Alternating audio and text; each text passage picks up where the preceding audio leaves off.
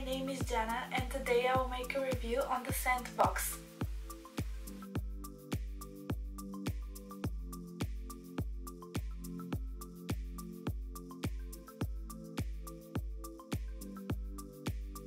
I was really excited when I first got it in the mail because this black box is very elegant, and when you open it you get the cutest bottle inside.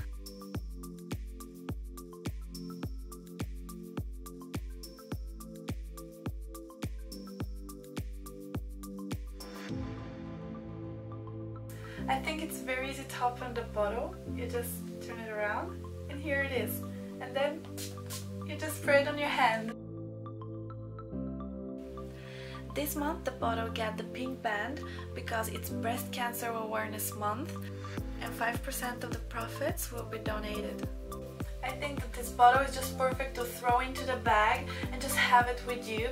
This is why I love this box so much, because when you make a subscription you receive one of these cute bottles every month with your favorite sentence inside. So this month I decided to get the fragrance Daisy Eau So Fresh Blush by Marc Jacobs. I decided to go with this fragrance because I really like the composition of tones. The perfume is so fruity and flowery, I just love it.